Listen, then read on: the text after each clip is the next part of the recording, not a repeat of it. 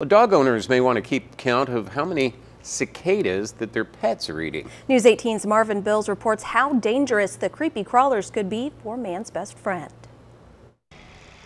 Our pets enjoy treats, and for some, that may include a cicada. But pet experts say in this case, too much of something good could be bad. Cicadas are not toxic themselves. The problem is that they have an exoskeleton like all insects do. Dr. Pamela Jackson with Creekside Animal Hospital is talking about these, the shell left after the cicada has hatched. That can irritate the stomach lining, and we can certainly get gastritis, which means inflammation of the stomach lining, which might result in vomiting and/or diarrhea. Dr. Jackson says it could be the result of a pet excessively eating the exoskeleton, but if you find yourself in a situation where your pet has eaten too many, Bland diet, maybe take away their food for 12 hours, give the stomach a chance to rest, and then bland diet, which might be a combination of boiled rice, cottage cheese, those kind of things. And certainly consult with your veterinarian as to what kind of bland diet they might recommend. She says too much vomiting could lead to dehydration. You could get perhaps even a fecal impaction if you had too much of that, chitin, the material that causes the exoskeleton, bulking up the stool. You could get constipation as well.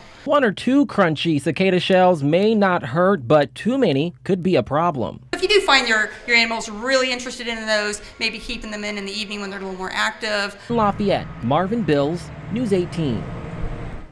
Dr. Jackson says exoskeletons from grasshoppers, Japanese beetles, and June bugs also pose similar threats.